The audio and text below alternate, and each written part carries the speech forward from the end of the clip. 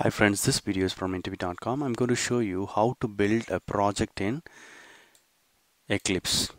So this is my Eclipse ID. I opened it and there is a project and I want to build it.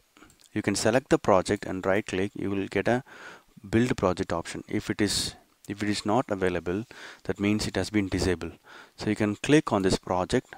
So if you remove this build automatically option, you have to uncheck this.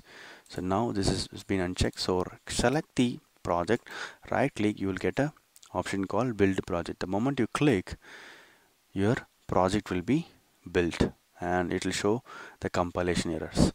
So again, I'll explain to you. Select the project that you want to build, right click, you will get an option build project. If you don't get this option, go to project and disable that build automatically option. This is how you can build your project in Eclipse. Hope this video is useful. Thank you and all the best.